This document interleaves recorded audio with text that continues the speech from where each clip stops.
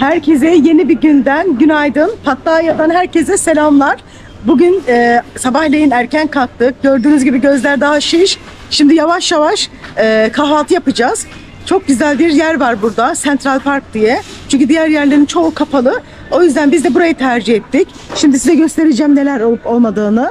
Gerçekten hem ekonomik, baget ekmekler, sandviçler. Bu bölüm tatlı bölümü. Tatlıya geçiyorum tatlıya. Bunlar Fransız baget ekmekleri. Biliyorsunuz Fransız baget ekmekleri burada çok meşhur. Bunlar gördüğünüz gibi sosisli, peynirli, ondan sonra patatesli, sosisli börekler, ıspanaklı. Yani her şey var burada. Burada 40 lira, 30 lira yemek fiyatları, kahvaltılık ekmek fiyatları. İçecek de veriliyor size. İsterseniz böyle buradan alıp karnınızı doyurup güne başlıyorsunuz. Zeytinli ekmekler, bilek oliv, böyle pitalar. Çok güzel şeyler var. Sandviçler yapıldı. Yeni yeni diziyor hanımefendi. Burada da böyle tatlılar. Buradan alıyorsunuz arkadaşlar. Sonra burada içecek de söyleyip oturup yiyorsunuz. Gayet güzel. Küçük bir de barı var. Hemen göstereyim size. Şu an erken olduğu için sadece burada oturup yiyorsunuz. Sadece yemek yerleri açık. Diğer yerler mallda kapalı. Burada oturup işte içeceğinizle beraber abim sandviçi götürüyor.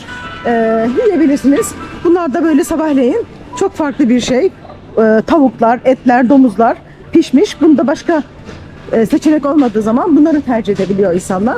Ama biz tabii Türk olduğumuz için kahvaltısız ve ekmeksiz hayat başlayamaz bizim için. O yüzden tabii ki diğer taraftan alışveriş yapıp yiyeceğiz şimdi ve güne başlayacağız. Bugün neler yapacağımızı hiç bilmiyoruz. Bir program falan da yapmadık. Spontane gelişecek her şey. Bakalım ne yapıp ne edip neler yaşayacağız. Hepsini sizinle beraber an be an çekip koyacağım. Hep birlikte izleyip siz de görürsünüz arkadaşlar. Karpuzlar, mangolar doğuruyor. Hazırlıklar tam gaz devam ediyor markette. Benim de en sevdiğim mango suları. Belki kahve çay almam da mango suyuyla bir börek falan yiyip geçiştirebilirim. Burası böyle bir yer arkadaşlar. Yolunuz düşerse Pattaya'ya ekonomik kahvaltı nerede yapılır diye sorarsanız bu gibi mallların içerisinde küçük bakery'cılar var. Oralardan ekmek satan yerler. Oralardan alıp günü başlayabilirsiniz. Böyle size böyle bir bilgi vermek istedim. Günaydın. Gününüz güzel geçsin. Umarım her şey yolundadır hayatınızda. Sizi çok seviyorum. Hoşça kalın. Takipte kalın. Bay bay. Şimdi hemen bir şeyler alıp başlayalım yemeğe.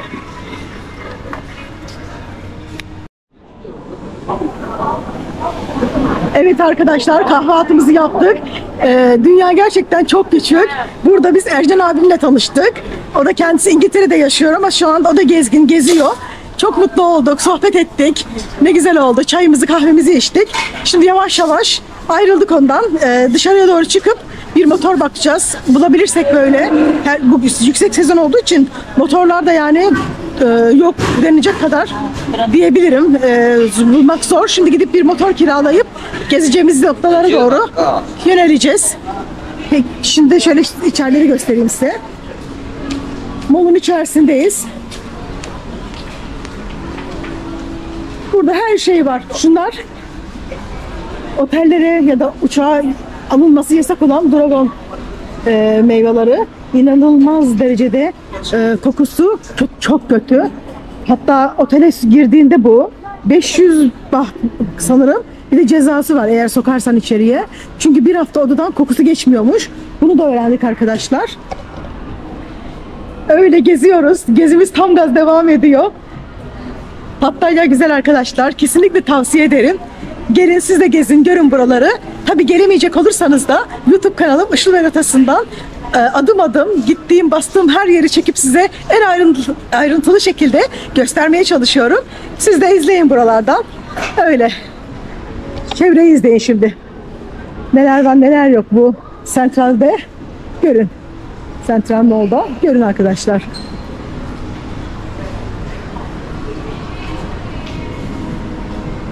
Çok güzel yapmışlar şunu. Çok tatlı.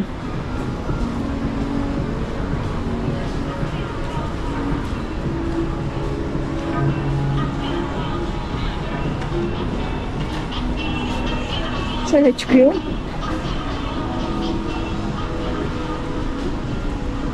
Pattaya'nın sıcağında şu an burası böyle serin. Çok güzel.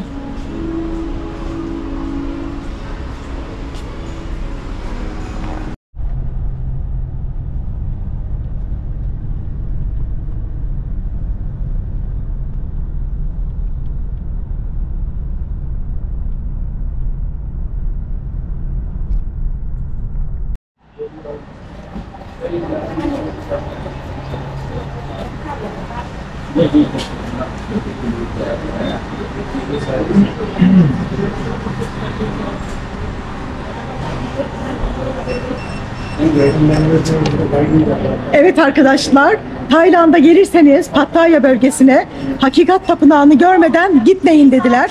Ercan abim dedi sakın ha dedi. Biz de o yüzden buraya geldik. Çok güzel, çok farklı bir yeri gezeceğiz sizinle hep beraber. Eğer biletinizi online olarak alırsanız check-in işlemlerini hemen bu tarafta yapıyorsunuz. Online almazsanız da buraya gelip buradan direkt kendiniz de buradan biletlerinizi alabiliyorsunuz arkadaşlar. Buranın bütün özelliklerini, bütün ne var ne yok her şeyi size çekip göstereceğim. Hakikat Tapınağı'nı gezmeye hazırsanız şimdi başlıyoruz. Open. Now, in 10 minutes. Okay. Walk. Wait here. 10 minutes. Open. 10 minutes open. Yeah. Perfect. Ne diyor anlıyor musun? Evet arkadaş şimdi bize bantlarımızı bağlıyor. Hakikat Tapınağı'nı gezmeye başlıyoruz arkadaşlar. Burada tabii biz düşünemedik. Tapınağı gezeceğiz sonuçta. Örtü getirmem gerekiyordu. Ama Allah'tan almayın. Sadece depozito vererek örtüyü kullanacağız. Sonra örtüyü geri verip paramızı geri alacağız. Burada isterseniz böyle atlar var. Atlara falan da binebilirsiniz. Fillere binebilirsiniz. Birçok aktiviteler var. Onları yavaş yavaş işte başlayacağız yapmaya. Şimdi yürüyoruz.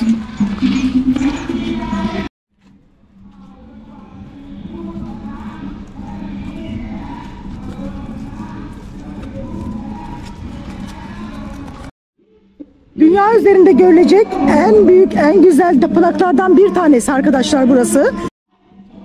Yapımı 1981 yılında başlamış ve hala devam ediyor. Tayland'ın önemli iş adamlarından bir tanesi ve Hintli bir ortağıyla beraber yapmış burayı.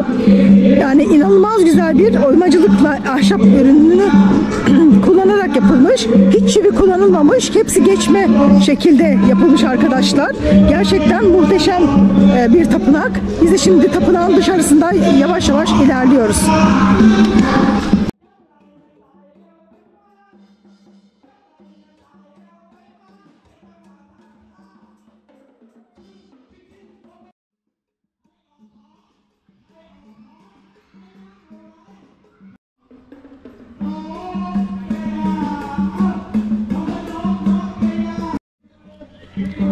Bayağı sıra var gördüğünüz gibi arkadaşlar. Hakikat Tapınağı da hemen orada. Çok güzel bir yerde. Bir tane çivi bile çakılmadan tamamıyla geçmiş sistem şeklinde yapılmış bir tapınak. Gerçekten muhteşem. İlerliyorum yavaş yavaş. Burada her yerde olduğu gibi kahve içecek bir şey yerler var.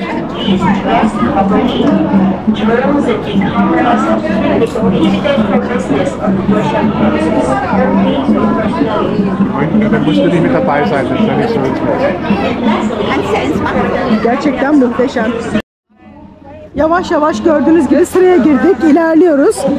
Benim örtü almam gerekecek buradan. Çünkü gene hazırlıksız geldim. Ondan sonra ilerleyeceğiz. Kadın bakın örtüyor bu diğer arkadaşları.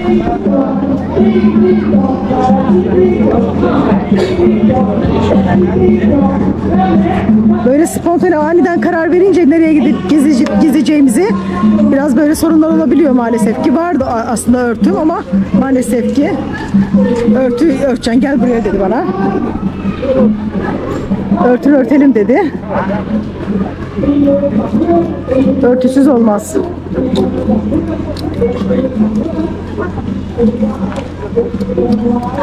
Deposit 200 baht. Var. 200 depozito istiyor. Hemen depozitoyu verelim. Çıkarken de geri alacağım.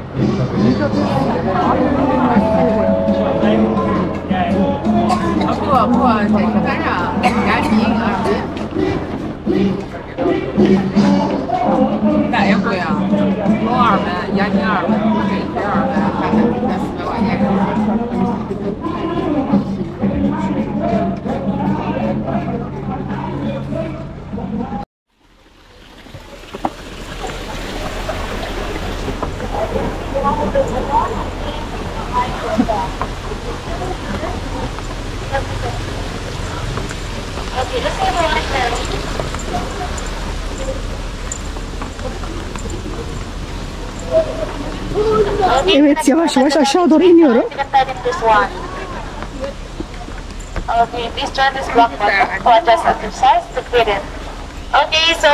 Buraya baretleri, başımıza böyle baretler, inşaat halinde olduğu için yapımı baret takmak gerekiyor. Baret dağıtıyorlar. Biz de alacağız şimdi.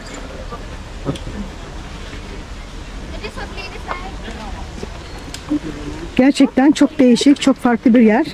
Dünyaya, Pattaya'ya gelirseniz mutlaka burayı ziyaret etmeniz gereken yerlerden birisi. Evet, taktık baretimizde. Yavaş yavaş tapınağa gidilecek noktaya doğru ilerliyorum. Bizim grup gidiyor.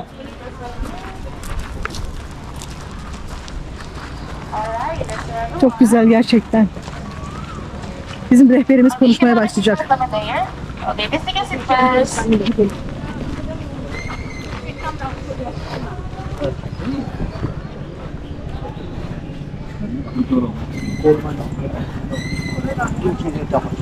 Alright, so everyone, please have a seat first. Okay, we go together. I'll be your guide about this. Okay, please have a seat first over there. Okay, you can sit down for the moment. Şimdi burada bize kısa bir bilgi verecek. Sonra yavaş yavaş tapınağa doğru gideceğiz. So you can adjust that one at the back, the button, you can turn this one. If you don't want to wear helmet right now, you can carry it outside. So only inside you must wear helmet since the museum is still ongoing construction. So that is for your safety. Okay, so in 1 minute we're gonna start our tour. Okay, the safety is right here. Alright, this is everyone over here after receiving helmet so that we can start our tour.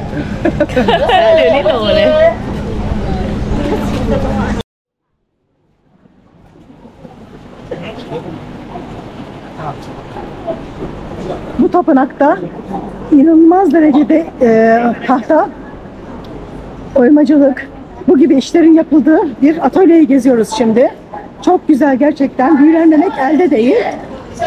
Bunlarda çivi kullanılmıyor, böyle iç içe geçirmeli oymayla ürünler yapılıyor. Ağaç da bu.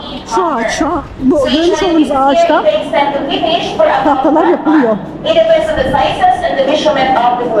So after that, everyone, each of the pieces, they set up in the museum to go dig it together. So it takes another 2 to 3 weeks.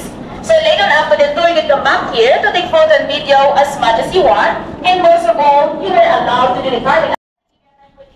Bakar mısınız ne kadar güzel. Okay, let's go right here, everyone, this way. Okay, this one here. Okay, you're coming done. Alright, come on everyone, this way. Okay, you're going to sit up in here. Okay. Alright, so we're over here. So this is an example of what joint technique of how to lock the museum without concrete nails. So the first one here, I want to show you, this is the butterfly joint. So this is the technique of how we lock the wall for a single wall only. So at the back, you can see it is a carving decoration. But if you want to add more walls, you will use the knotting technique. Okay, so we call this one long dovetail. So what they're going to do, they can add more. Nasıl geçirdiklerini, nasıl kilitlendiğini tahtalarını anlatıyor. And the next one here, so this is how Gerçekten we muhteşem. columns at the balcony. Okay, so this is the main nail. Balkonların You can see the gaps inside and the main. tahtalarını anlatıyor. So each of them Nasıl geçirildiğini. like this. Aa And süper. next one here. Gerçekten So this muhteşem. is the wooden nail and the wooden wedge. Originally, everyone, we use this one as a nails. So inside and outside of the museum. And last example, alright, so this one careful. Inside and outside the museum, we have overall 170 pieces of columns supporting it. So this is how we lock the tinon and the mortars. So to finally fix it, we use as a glue the wooden epoxy. And this one, we put it above to hold the weight so that it won't be moved. Adeta bir logo gibi arkadaşlar kurulumu. Çok değişik. Siam, which is Thai worker, pass on to generation. So later after the tour, come back here to touch you all and learn how it works as well. But in the meantime, I give you here 2 minutes taking picture. Later on, after you back to go inside the museum together, okay? You're gonna picture for 2 minutes. Şimdi içeriye doğru gireceğiz. I'll wait you, okay? Şu gördüğünüz yapı arkadaşlar hiç çivi kullanılmadan gördüğünüz gibi kilit sistemiyle yapılmış. Gerçekten şaheser bir yer. Muhteşem. But at the end, good or win over evil. You can see there a picture of the monkeys and the giant. So the picture of the monkey there, it represents the good society or the good person. And the picture of the giant, it represents the bad society or as the bad person. Okay, well, now let's continue to the next one, and that is balcony before we go to the entrance. Okay, this is the other one. Last month, sweat, urine in our tears. So that one there, behind you, okay, that is the element of the fire, and it represents the picture of the dragon, breathing fire. In the body, it represents to energy, body temperature, in our emotion. Last one there on the corner, that is the element of the wind, it represents the breath of our life. So they can see the picture of sewing clothes and moving leaves. In the body, that is gas in our oxygen. Okay, so those are the 4 classical elements that make us human equal in balance, which is the first room. Okay, now let's go to the second room, alright? And we're going to explore how do we survive without the nature. Alright, so here. Bakar mısınız arkadaşlar? Ne kadar güzel. Gerçekten işçilik süper. Bunları nasıl yapmışlar böyle oya oya?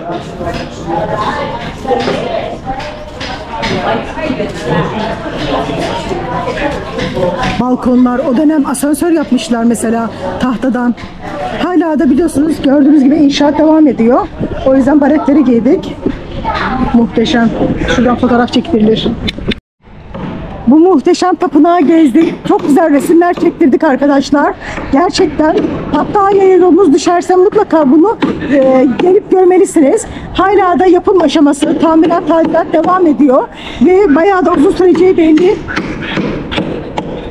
Ustalar. Bakın nasıl güzel yapıyorlar.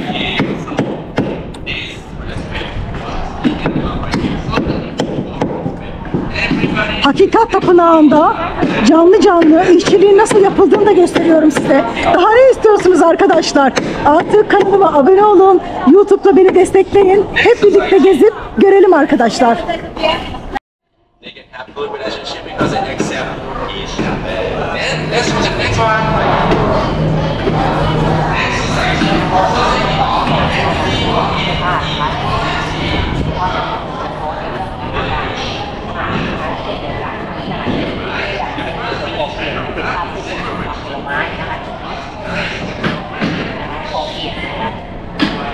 นี่ก็เป็นเรื่องการหาความรู้นะคะเพิ่มเติมอยู่เสมอนะบัณฑิตผมนั่งอ่านหนังสือนะคะเพิ่มพูนความรู้ให้กับตัวเองมีความรู้ความสามารถนะคะโมเป็นภาพต้องแกะสลักนะนี่เขาเป็นเรื่องการแกะสลัก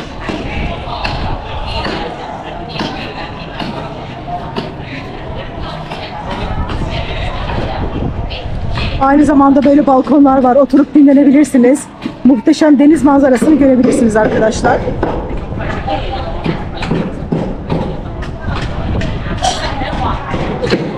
Biz buraya turla gelmedik. Size hemen kısaca ekonomik olarak burası nasıl gezilir anlatayım. İndir ve indirin. Onunla taksiyle geldik buraya arkadaşlar. Kapıda da biletimizi aldık. Çok daha ekonomik oldu. Turlar bayağı çünkü pahalı arkadaşlar. Böyle kısa bir bilgi vereyim size. Buraya gelip turla gezdikten sonra fotoğraf çektirmek için zaman veriyorlar. Böyle gezip fotoğraf çektirip burasını, bu güzellikleri görüp siz de bunun tadını çıkarabilirsiniz. Gelemeyecek olanlar da ışın yaratasıyla beraber gezip buraları görebilirler arkadaşlar. Gerçekten şaheser. Hepsi de kilit sistemiyle yapılmış. Şaheser ürünler arkadaşlar. Bakar mısınız? Yılanlar.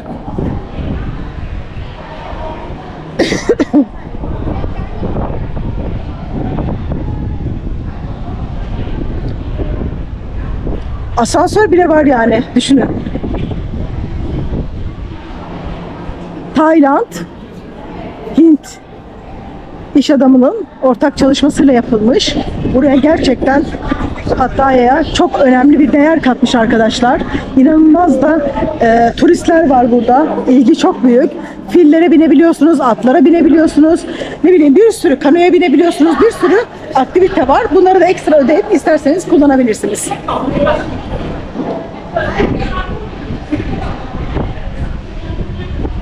Her yerinde ayrı bir özellik, her yerinde farklı fotoğraf çektirebileceğiniz noktalar var. Gerçekten yani burada kesinlikle uzun süre böyle 2 saat ya da 3 saat gibi dinlenerek gezme yapabilirsiniz. O yüzden verdiğiniz para da buraya girerken değer buna.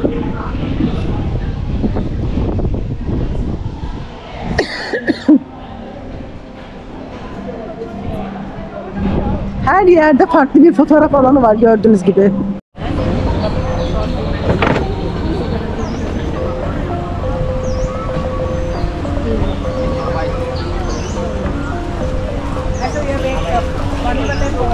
Tapınağı gezdikten sonra burada biraz soluklanıyoruz. Muhteşem, inanılmaz dinlendirici. Burada gördüğünüz gibi bir şeyler yiyip içip kahve mahve içebilirsiniz, yemek yiyebilirsiniz.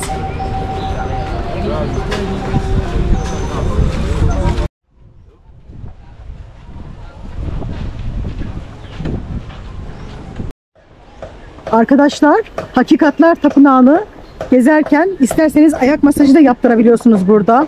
Ve size bir şey söyleyeceğim. Bu bir sır aramızda. Gelirseniz siz de deneyin. Tam ayak masajı yapılan yerin arkasında bir yer var. En güzel fotoğraflar burada çekiliyor. Kimse bilmiyor aramızda. Bakar mısınız? Hiç kimseyi görmedik burada resim çekilirken. Ben tesadüfen gördüm. Şurada yansıma var, suyun yansıması ve tapınak. Şurada resim çekindik. Gerçekten muhteşem çıktı. Buralara gelirseniz burada fotoğraf çektirmeyi unutmayın. Ve size biraz böyle çevreyi de göstereyim. Gerçekten burada zaman nasıl geçiyor anlamadık. 2 saat oldu belki de. Geziyoruz burada. O kadar görülecek tahtadan heykeller, budalar, ne bileyim her şey var. Fotoğraf çekmeyi severler için burası muhteşem bir yer. Bakın hep tahtadan bunlar. Bu gördükleriniz hepsi tahtadan arkadaşlar. Gerçekten muhteşem. Dediğim gibi yolunuz düşerse buralara mutlaka ziyaret edin. Çok keyif alırsınız. Çok tatlı gerçekten. Her şey çok güzel. Çok tatlı. Çok da mutluyuz. Buraya geldik. İyi ki de seçtik. Ercan abim söyledi buraya gelin. Mutlaka ziyaret edin. Gezin. Çok mutlu olacaksınız diye. Ona da sevgilerimizi gönderiyorum. O da geziyor kendi. Bakar mısınız fillere falan? Ne kadar güzel. Sular akıyor şakır şakır. Tayland'da Pattaya'yı gerçekten çok sevdik, çok beğendik. Muhteşem. İster denize girin, ister böyle ziyaret edebileceğiniz tapınaklar ya da bu gibi birçok aktivite yapabileceğiniz yerler var. Zamanın nasıl geçtiğini anlayamazsınız gerçekten. Bakın burada böyle tahtaları böyle kesiyor arkadaş. İnanılmaz çalışkan insanlar. Sürekli olarak bir şeyler yapıyorlar. Çivi falan kullanmadan geçme yöntemiyle bunları tamamlıyorlar. Ben de şimdi merdivenlerden çıkıyorum. Şöyle çevreyi göstereyim size.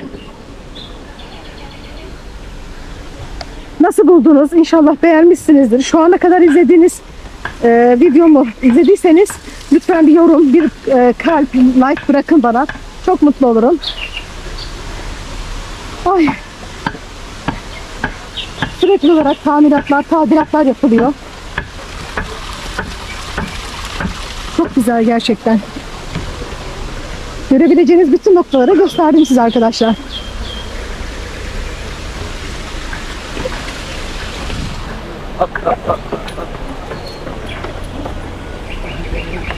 Şurada biraz dinlenelim. Doğanın içinde gizli bahçe adeta. Gerçekten muhteşem. Buraya gelseniz burada böyle bir tapınak olduğu aklınıza bile gelmez. Süper. Bu sesleri, muhteşem tapınak ve birçok tahtadan yapılmış eserleri burada görebilirsiniz. Sabah gelin. Öğleden sonra çok kalabalık.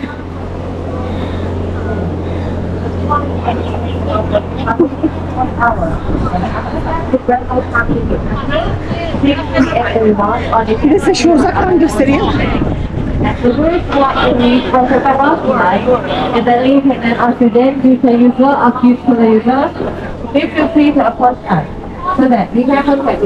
İşte bu tapınağı hep beraber gezdik arkadaşlar.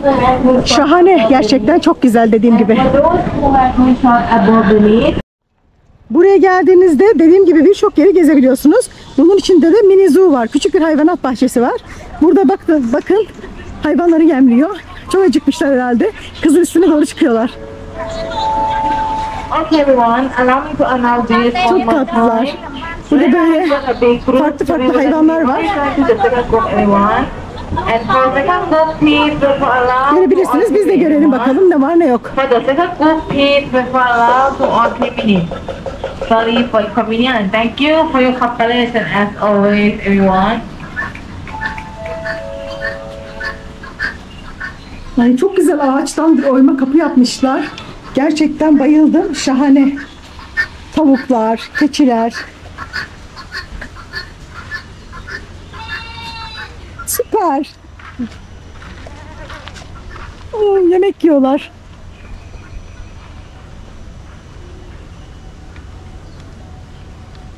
Bakar mısınız? Burada bakın ne var. Bakar mısınız?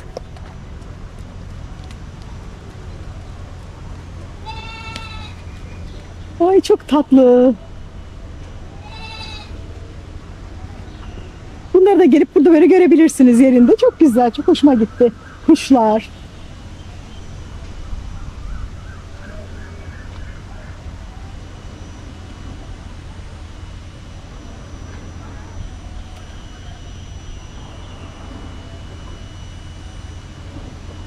Diğer tarafa da geçip göstereyim size.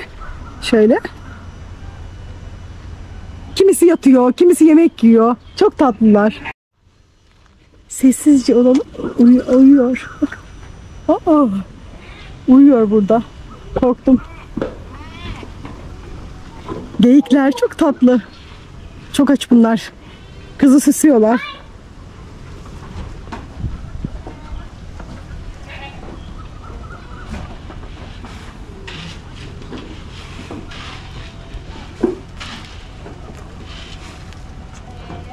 Ay bana nasıl bakıyor? Gel. Kuşlar. Kız kaldı aralarında. Rahat vermiyorlar. Yem vermesine izin vermiyorlar. İnanılmaz derecede açlar sanırım.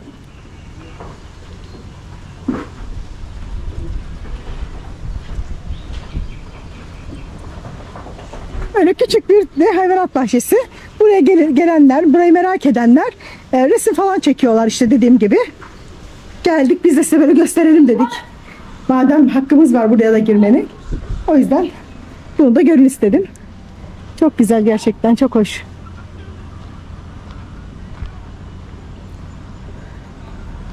Ay kazlar geliyor üstümüze doğru. Bakar mısınız?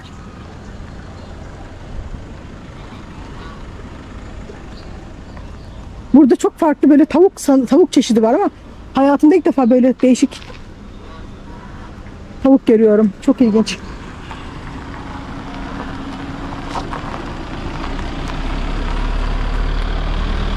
İşte böyle bir yer arkadaşlar. Tavşanlar. Hepsi kardeşçe yaşıyorlar bunun içinde. Bakar mısınız? Tavşanlara. Renk renk. Bakar mısınız geyiklerin başlarına? Hey! Ah!